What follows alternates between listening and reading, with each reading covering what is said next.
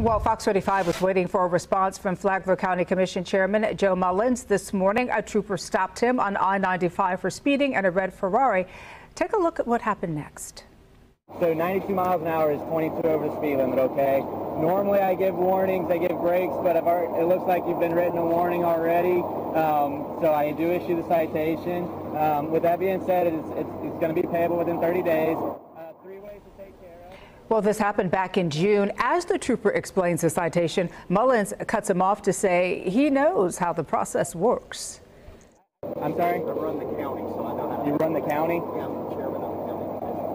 Okay. Well, the trooper continued to explain the citation, saying he didn't want any miscommunication.